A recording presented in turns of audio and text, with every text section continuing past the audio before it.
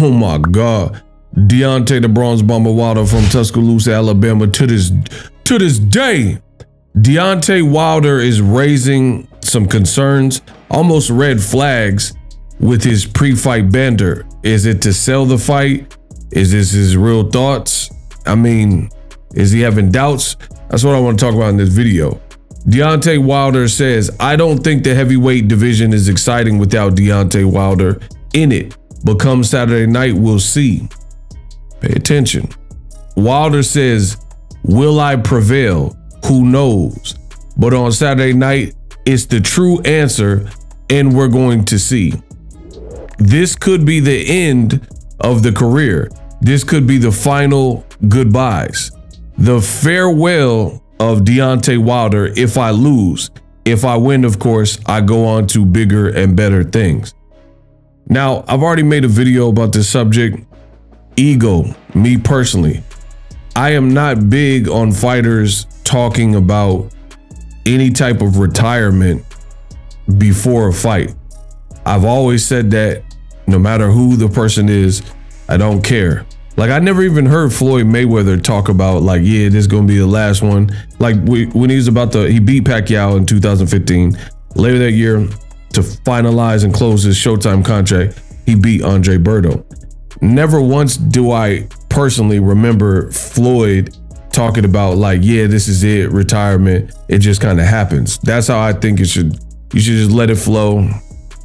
If you know and you talk to your family about it or whatever the case may be, fine. I ain't got no problem with that.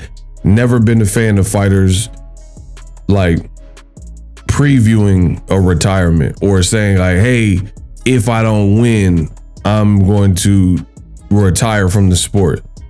Not a fan of it. Philip Ergovich is doing it as well. He's on this card versus Daniel Dubois. He's saying stuff, if Daniel Dubois beats me, then I'll retire. I personally don't like it. People can do whatever they want. These are grown men, but me personally, I'm not a fan of that. And here's the thing is Wilder keeps saying it in multiple interviews. Deontay Wilder is suggesting retirement is looming should he lose it, should he lose the fight.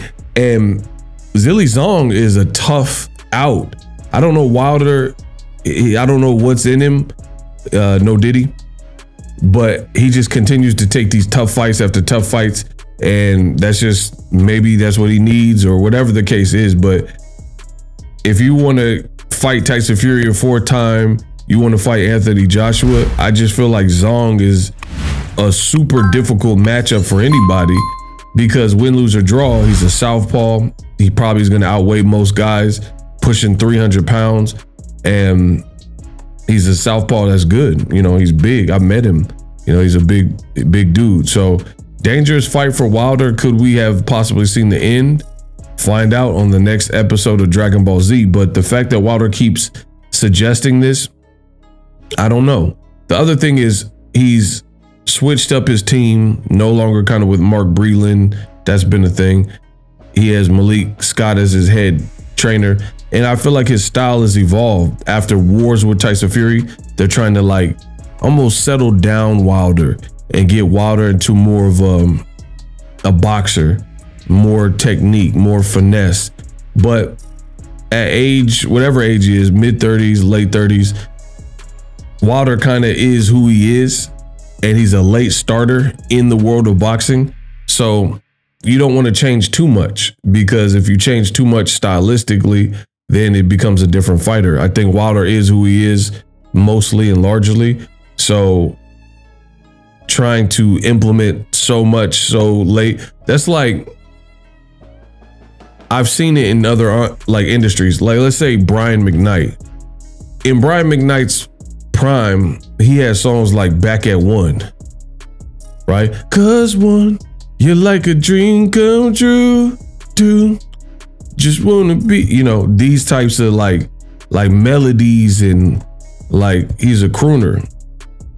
But then later on, I remember Brian McKnight, he was coming out with songs like when he was older, and it was like raunchier and more like an R. Kelly vibe.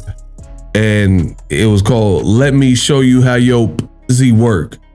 And I just always thought that was weird because in your prime, you weren't singing these types of lyrics. And then now that you're an older man, this is what you choose to sing, you know, versus like a R. Kelly. I mean, he been nasty. He was, give me some of that honey love. Like he always had that kind of like sexual overtures and lyrics, like in the bravado and stuff like that. So it's just weird when you try to, the bottom line, Smokey Robinson is doing it too. Smokey Robinson is doing different type of music and his lyrics is different than cruising Smokey Robinson. So I kind of feel like that's the same thing with Deontay Wilder, where they're working on stuff, but people I think want to see the Wilder of old. It's a riskier style, but I think that's more or less his style. Let me know what you guys think. Does it bother you, yay or nay, that Wilder keeps talking about a potential retirement ahead of a dangerous opponent? And you know, I can't be mad at him. He's had a storied career. And I think he's just saying if he can't beat a guy like Zhang and he's off 2 back-to-back losses, then it's probably time. But me, I don't like to preview that.